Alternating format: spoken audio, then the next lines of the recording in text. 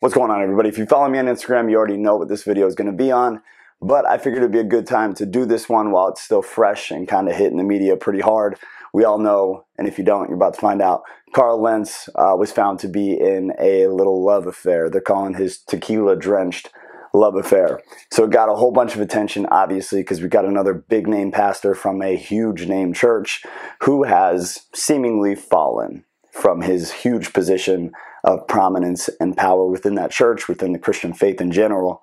And now he's having a very hard time. Him and his family are both having a very hard time. So what I did was I took a news clip, I chopped it up into little pieces, and I'm basically just going to kind of make comments or reply to certain sections of that news clip, things that I think you guys care about, things that I think are kind of main points when we're talking about topics like this, because he's not the first pastor to fall and have an affair. It's actually kind of common. It's a pretty common transgression for pastors that we've seen throughout history. So we're going to hit it. We're going to talk about it. It's going to be nice. It's going to be friendly. We're not calling him out. We're not talking shit about him. We're definitely not going to talk shit about his family or even the mistress who stars in this news clip that I've got for you guys. It's a news clip of an interview with her.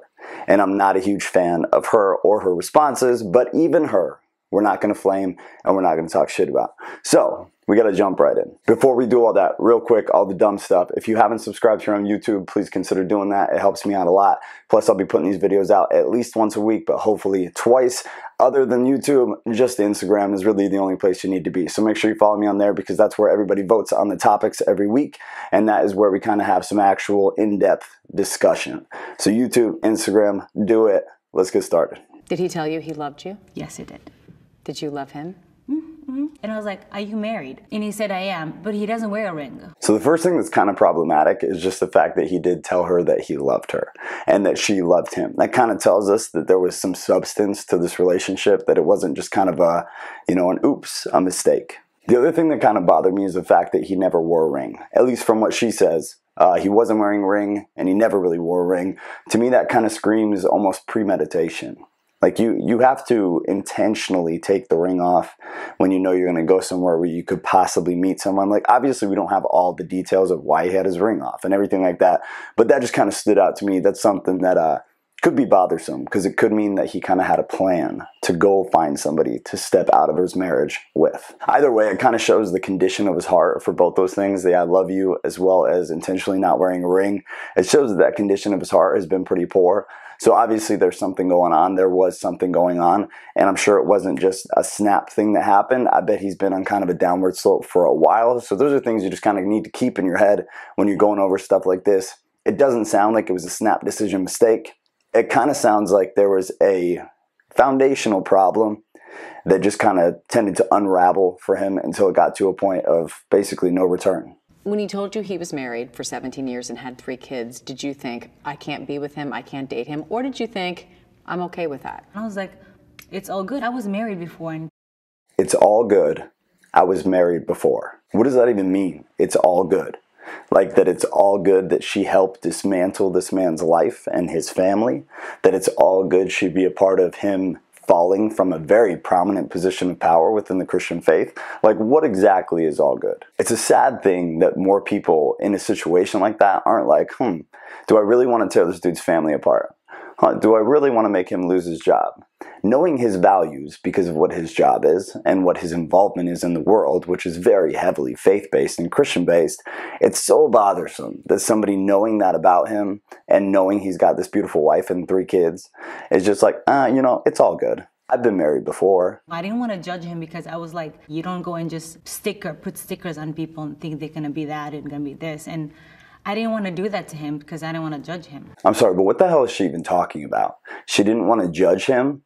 This section, I had no idea what the hell she was replying to because what she was asked, her response doesn't really make any damn sense. Like, she didn't want to judge him by acknowledging the fact that he was married. Is that the label she's talking about? Is that the sticker that she's talking about? Because that's a sticker that he signed up for, like legally, morally, and spiritually. Her saying that she doesn't want to label him or put a sticker on him doesn't really change the fact that he signed up for and absolutely has a huge label blasted on him that is marriage.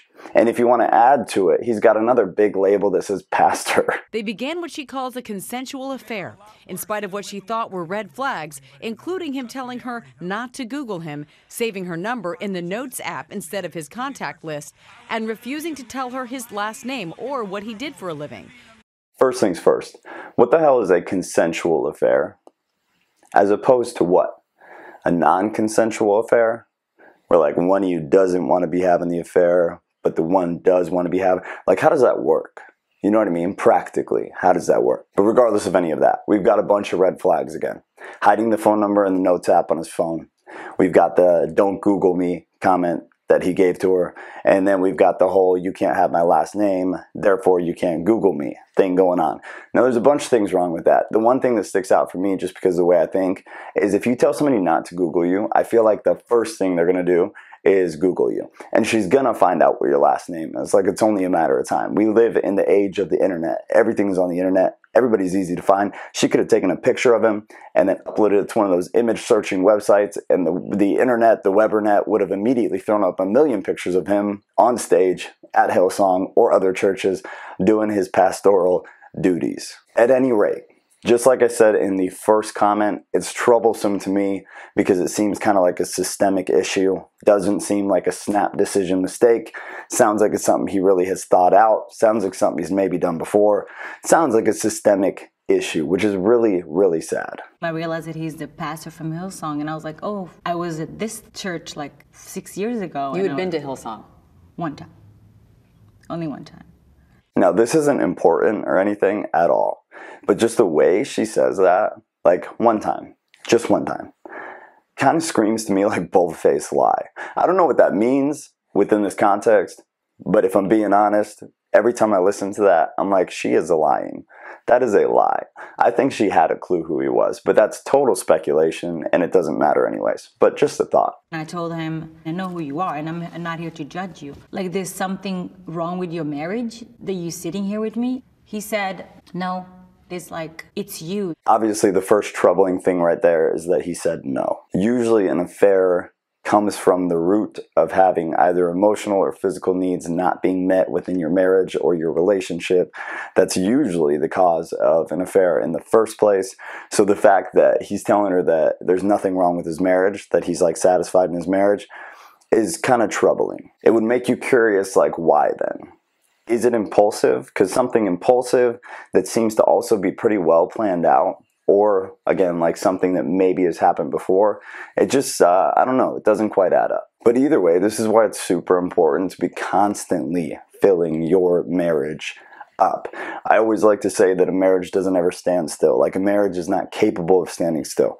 You're either moving forward in a positive direction or you're moving backward in a negative direction. Because I believe a marriage that is stale or stagnant or standing still is actually going in a negative direction. So it's really important to be like constantly filling your marriage with whatever you can, because whenever that stops, one of you will get complacent, or one of you will get lonely, or one of you will just not be having your needs met. And so what tends to happen, not always, but obviously a lot of the time, is that individual who's not getting their needs met, they will subconsciously or consciously, they'll get them met somewhere else. Kareem says she tried to break the relationship off several times, but that Lentz kept coming back to her. Excuse me, but how do you try to end an affair? Did he not allow her to end the affair? Like, was he forcing things? I don't see that as the reality. If she wanted out of the affair, she would have just gotten out of the affair. That's my opinion. It's a personal opinion. But I can't think of any other reason. I very, very, very much doubt Carl Lentz forced the affair after she had tried to end it several times. I don't see that as a reality. Who knows? But I very much doubt that he continued to force this affair on this woman. If she wanted out of the affair, she probably would have gotten the hell out of the affair. Until late October, when she says his wife Laura found out about their alleged affair. My wife, he was in the hallway. You can hear he was in the hallway. He's like, my wife found out. And I was like, I was devastated. This whole clip honestly makes me sick to my stomach. The fact that she's smiling like she is, and the fact that her devastation is not for the wife, it's not for the kids, it's for her and the fact that the affair is over, which makes you think back to that last point of her trying to end the affair over and over. Somebody who tries to constantly end an affair but is being basically affair forced by the other party does then not get devastated when that person's wife finds out and the affair comes to a screeching halt. So there you go. No logic, no rationale. She's a liar, in my opinion. It's a personal opinion. I'm allowed to have it, but I think she's lying about stuff. The next month, Hillsong firing him, citing several reasons, including, quote, moral failures. So let's talk about the moral failures for a minute, because on Instagram, tons of you guys were bringing really good information, talking about basically why the church should come around him right now instead of removing themselves from him. Now, I completely agree with you guys. The church should come around people who are struggling. They should not pull away from them. So there's a couple things that we have to try to think about, like why did the church do that? It seems counterproductive. It seems counter-Christian. Is there something else going on that justifies the church's behavior in pulling back from him and choosing to fire him instead? So let's get into those couple of things that may or may not justify the church's reaction to it. You guys can decide for yourselves. The first thing is that this was not Carl's first transgression.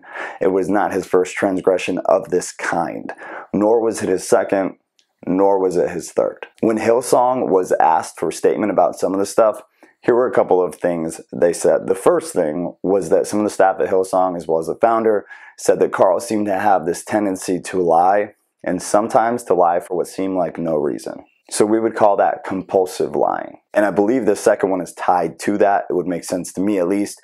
Other church staffers that had worked with him would say that it was almost impossible to carry like a serious, meaningful conversation with him because he would almost always get really defensive, like almost immediately. And that's pretty common behavior from somebody who has a problem with lying consistently, or who has that lie compulsion just kind of ingrained in them, is that they're going to immediately get defensive whenever you try to come at them about anything. Now, the last comment that Hillsong made was about his narcissism, and they used that word, which is pretty serious, but it kind of makes sense if you look at the big picture of all this. And then for them specifically, like, they know him intimately. They deal with him on an intimate, like casual, normal level day to day. So they see things that you and I would never see within his character, his values, his integrity. So they said that he had narcissistic tendencies and that honestly, they had just kind of gotten out of control. It was the last straw, and something finally had to be done with him. Hillsong has now begun an investigation into the culture of the church, but Kareem says Lentz's rising celebrity may have contributed to his behavior. Now that makes me really happy, assuming they actually do that. These megachurches where pastors almost double as celebrities need to have some serious strongholds in place to kind of be able to combat this issue and really to stop it before it ever starts.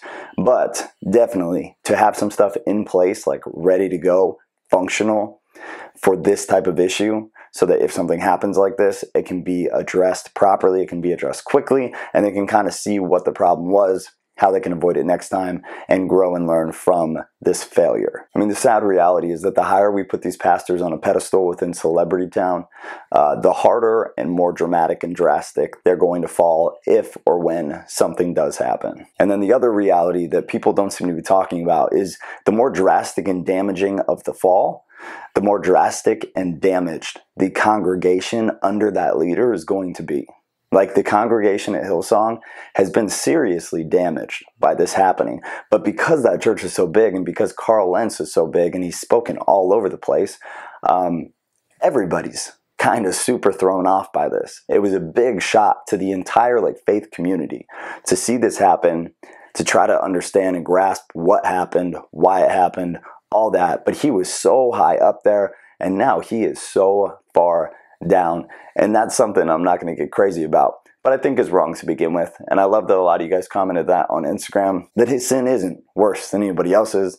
If somebody in a little church in, Chicago, Illinois fell from an affair It's not going to make the media. It's not going to be talked about all over Instagram. Like, their lives aren't going to be wrecked to nearly the same degree that somebody like Carl Lentz's life got wrecked from this, but it is the same identical sin, and that is obviously a huge problem within the faith and just within the world, that if a celebrity falls, it's a huge deal, but if somebody else falls, it's not really a huge deal. It's the power, the prominence, it's how many people, like how big the audience of that individual is when that person falls. How many people does it affect? That's the only thing that really makes it different, in my opinion. The sin is the same. Nobody's is greater than anybody else's. And sin in general is the same. No sin is greater than any other sin. But the problem comes into what is the damage from that sin? What is the damage outside of you from that sin? And the problem with something like this is there was huge damage to that church individually. There was huge damage to that family, the wife and the children.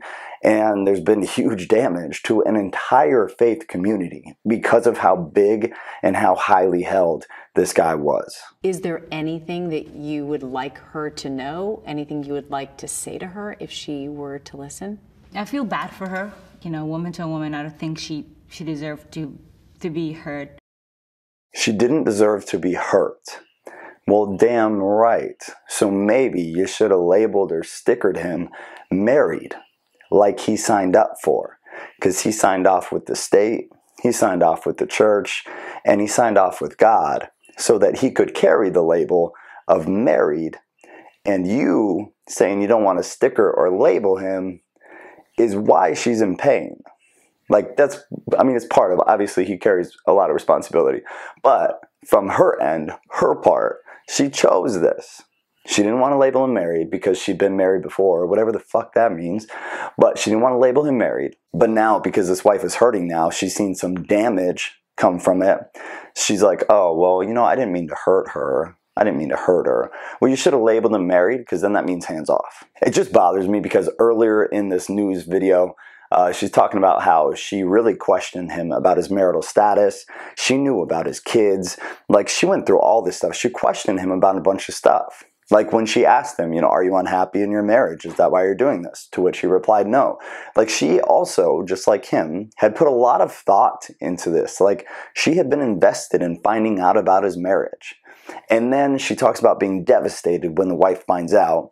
That devastation being selfish for her in the fact that the affair is ending. Even though she tried to end the affair a bunch of times from what she says, she was still devastated, which makes no damn sense, but we'll let it slide. Now here in the end, she's talking about how she didn't mean to hurt the wife. It's just ridiculous. So she went so far as to ask all these questions about his marital status, how happy he was in his marriage. And then at the end here, she's kind of doubling back and being like, oh, well, you know, I feel really bad. I didn't mean to hurt her. Like, you did. You did. Because eventually you're going to get caught. And that wife is going to be devastated, especially because this woman that he had the affair with, she came to realize who he was pretty quickly. Like, what his position was. Obviously, she already knew about his whole family situation. So she knew a lot. She knew enough that anybody with some decency would be like, no. No. No. But she did not do that. Now, we tried to reach out to Carl Lentz to respond. He had no comment. I was honestly pretty let down that Carl Lentz did not comment on this. Now, he may have given comment to another news station. He may have given comment somewhere else. I wasn't able to really find anything. The only place I was able to find him making any sort of comment on was on Instagram. He made a big post. It's his most recent post, if you go to his page right now at least. He did write a pretty long kind of thing there. I wish he had done more. I wish he had explained more, but it is what it is. Now, does he owe the world? Does he owe us an apology? Like, no. He owes his family an apology. He owes God an apology. But he doesn't really owe us an apology. What I would have liked to see, like I would have liked to see this part of his character come out, is like an explanation. Because kind of like we've talked about, man, this guy was huge.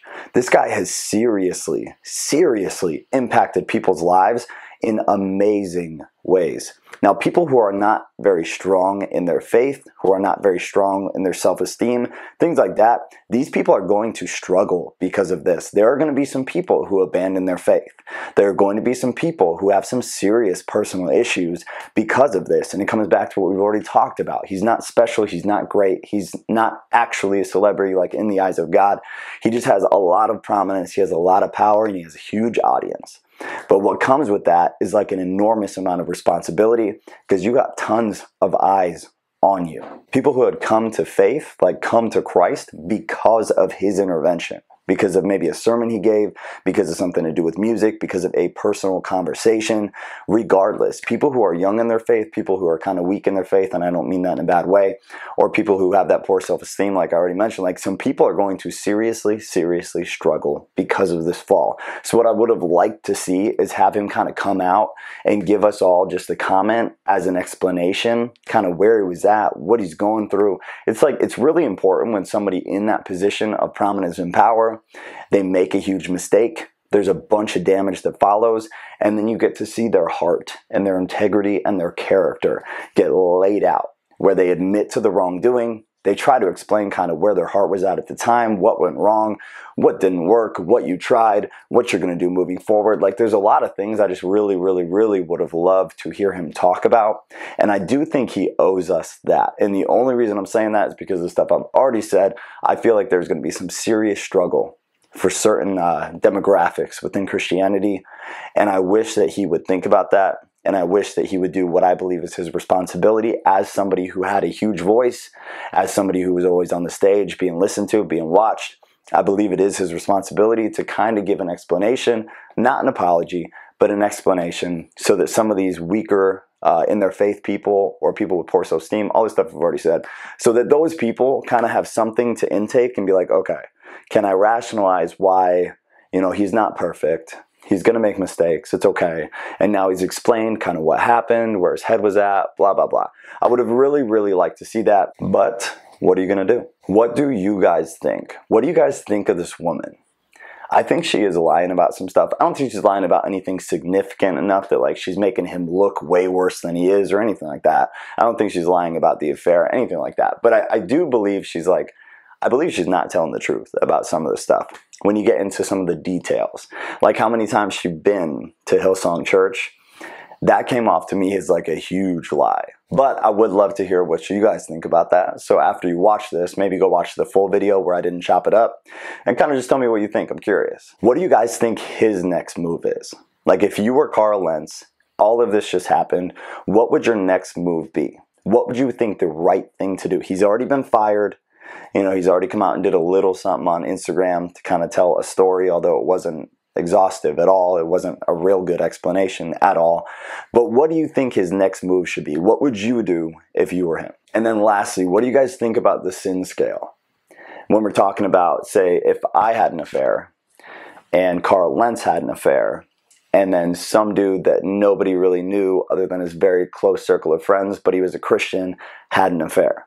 Do you believe sin is kind of on the scale that's contingent upon what your audience is, how much prominence you have, what your position in the church is? Or do you think sin is just this flat line? Like, sin for him is sin for me, is sin for Carl Lentz. Now, as you've listened and watched this, if there are any principles or topics within this video, within this specific to Carl Lentz situation, that you think we should do a specific video on outside of Carl Lentz's personal life stuff, then throw that in the comments or message me on Instagram. I'll add it to the list that you guys are going to vote on in the next day or so, and then we'll do kind of a more broad under that specific topic video of like the sin scale, stuff like that. All right, well, that's it. I love you guys. I hope you have an awesome day. I'm going to be posting that topic list tomorrow probably for you guys to pick on the next video, and I am going to try to pump out another video from the topic list from your votes later this week instead of waiting until all the way till next week.